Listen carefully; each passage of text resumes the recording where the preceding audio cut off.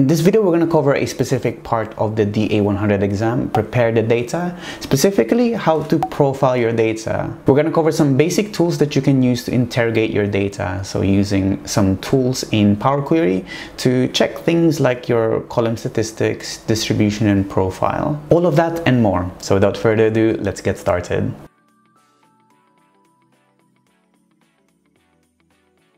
Hi, my name is Fernan and welcome to the Solutions Abroad YouTube channel where I focus on teaching beginners the wonderful world that is Power BI. I upload new videos every week, so make sure you hit that subscribe button and the bell icon to get notified when a new one is out. When you first get data in Power BI, typically you'd want to transform this data. Maybe you'd want to remove some columns or replace some errors or empty values. And you typically do that in Power Query, which gives you a lot of tools, not just to clean your data, but to profile it and look for anomalies. Let me show you how you can do that. So here we have an empty Power BI desktop file. Let's start by bringing in some data first of all. So let's bring in an Excel.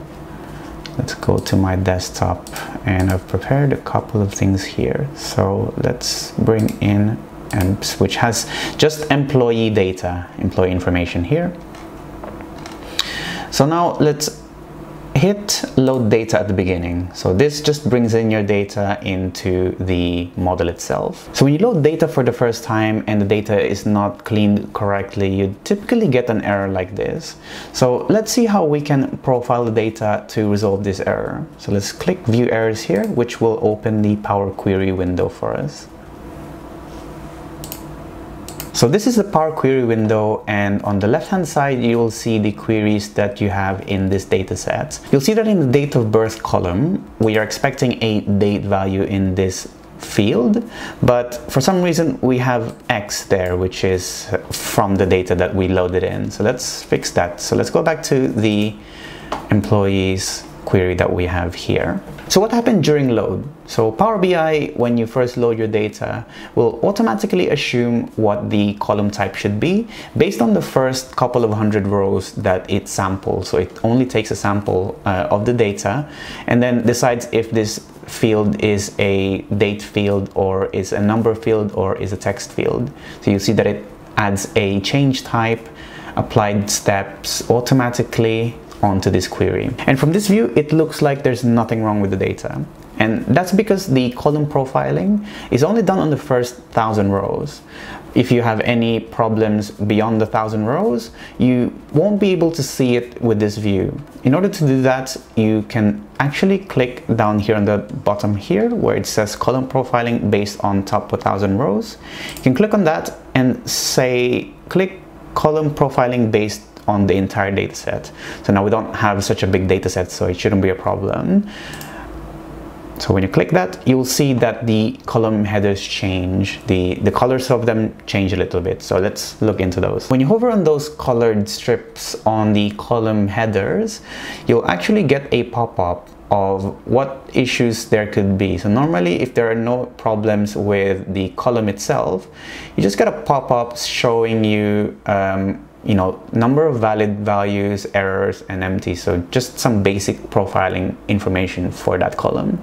But you'll see that now, because we have extended that column profiling to all of the data, you'll see that it's already detecting the errors. And there are more ways for you to profile your data beyond just this strip. So if you go under View, and under Data Preview, you'll see that you have a couple more options to profile your columns. If we take column quality, this shows the pop-up that we normally see when you hover, except it's laid out to you. So it gives you how many values for each row is valid, how many are errors, and how many are empty. So it basically shows the same thing that we saw earlier.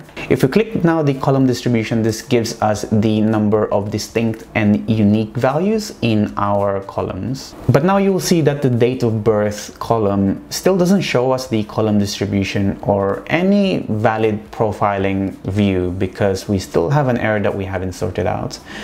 If you hover over the column profile, column quality, you'll see that on the pop-up window you'll have an option to remove errors here, which will remove the row that we have a problem with. And now you'll see that that fixed the problem. And if we just hop over quickly to the query errors, This will not show any values anymore, which means that we don't have any more errors. So we can delete this one now. We don't need it anymore. Now let's go back to the queries itself.